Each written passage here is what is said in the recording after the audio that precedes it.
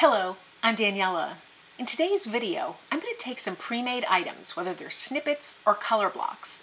They're little fabric items that I've made in previous videos that you make ahead of time. You develop a stash this way of little supplies that you can use in future work. In today's video, I'm going to show you how I take those supplies and use them in a piece. I'll make a fabric book page, taking different fabrics and different scraps and threads and different trim, things like that, the usual suspects in my fabric page design process. And then I'm going to use one of these pre-made pieces, and I'll show you how I use it so I incorporate it into my work successfully.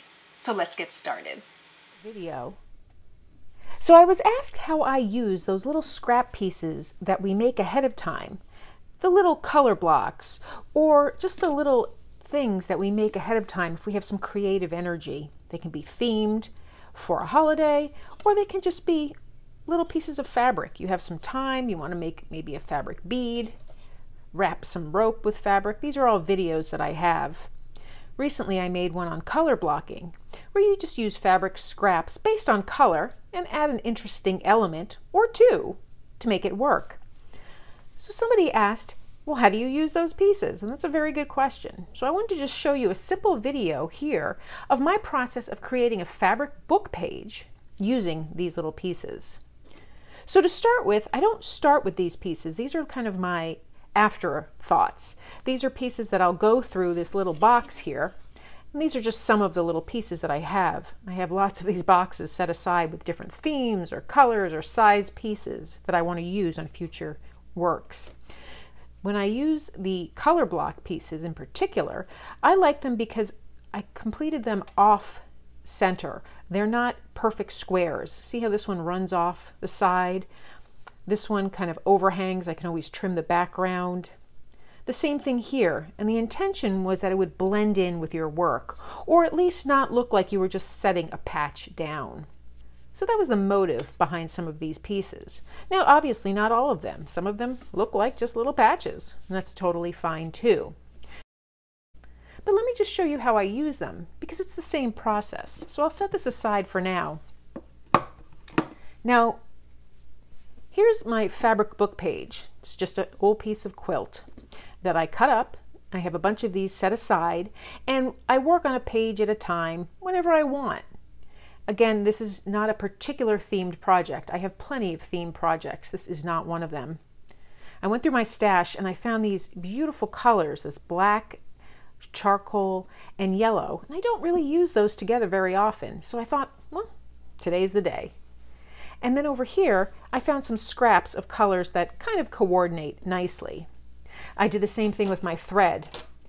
So even though I have a vast array of supplies, I find it easier to focus on a particular subject if I narrow it down. If something strikes me that, oh, I want a bead or a button or something, I'll go back and get it. But I start here. This is my basis. So I have my page and I have my fabric. I also threaded my needles in those three colors, the white, the yellow, and the charcoal. So let's just see the design process where it goes, and I'll speed this along as I make all these little ideas here on the page. I'll try and explain it as I go as well. I wanted to start with this gray color. It's just so beautiful, and I don't tend to use it very often. The same thing with the yellow. I really like that. I particularly like it together. So I'll just cut it up. I can let it overhang, or I can just match it precisely, but for now, I'm just gonna do a rough design. So now I've started my background. I have my first layer down. Now it's time to really play with those scraps. I have the black here because it's just a deeper variation of the charcoal. I have a few little patterns that I can use. And then I have my colors. So there's a lot of possibilities here. I think I'm going to start, now that I have my background, because this really is the basis, the starting point. I'll go to my box and just choose some different pieces. I have this yellow, which would coordinate nicely. Of course, I have this charcoal one. I have a black one, this. And this is the process that I use. I just play around. So now if I want to incorporate additional colors, I can use this piece. The black one I can pull in with some other black, so that's a thought. Oh, he's a cutie. So I think I need something that combines the two pieces here.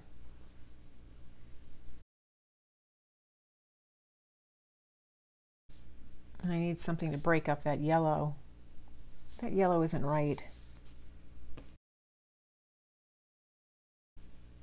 Don't think I want this piece after all.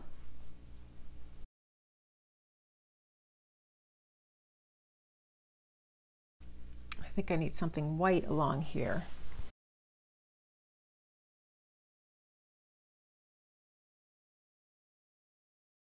So I like that piece. I might be able to stitch a word here. I think I like, maybe I'll stitch moon for that face. And I'll just stitch everything down. So right now I'm just going to pin everything in place.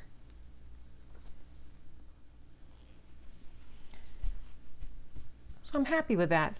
Before I stitch things down, I'll flip it over and just trim the edges. I could always turn them under if I wanted, but I think I'll just trim them. So I'll stitch this down and we'll see how it looks. So that's my completed little page here after I've stitched everything down. I added the word Luna. Just thought it was appropriate with the moon. It was a little different than just writing moon, kind of a name for the little character here. I could continue adding additional stitches or additional elements, but that's how I use just that pre-made swatch. In this case, it's kind of a focal point, but I picked up the colors all around it as well with additional swatches. I started with my base fabric, dug through my stash of different elements, and then ended up with a finished page.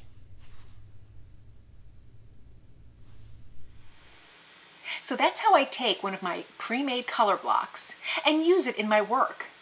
I tend to start by choosing my fabrics that I have on hand to make the basis of the page, and then digging through my stash, finding the appropriate color block and using it in my work.